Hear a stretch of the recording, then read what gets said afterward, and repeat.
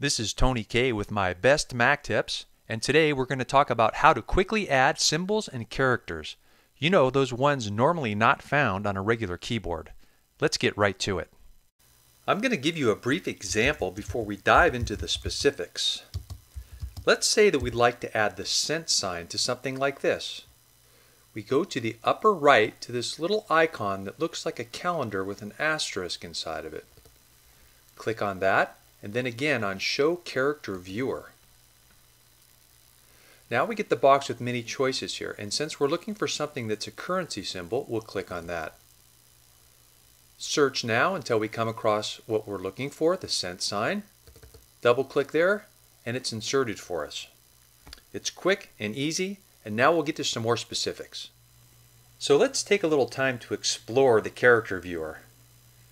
On the left-hand panel, we're in the arrows section right now. Many choices. You've also got a few parentheses, and my favorite, punctuation. Currency symbols come in handy. Pictographs look great. Bullets and stars. Math symbols, and there's absolutely tons of those.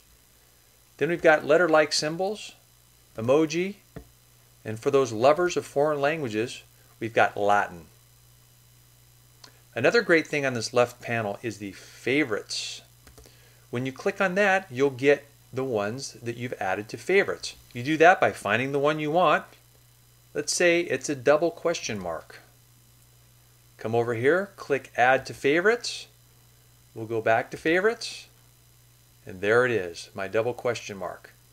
You've also got the recently used, which you can click on, which shows you a whole list of the ones you've just been using.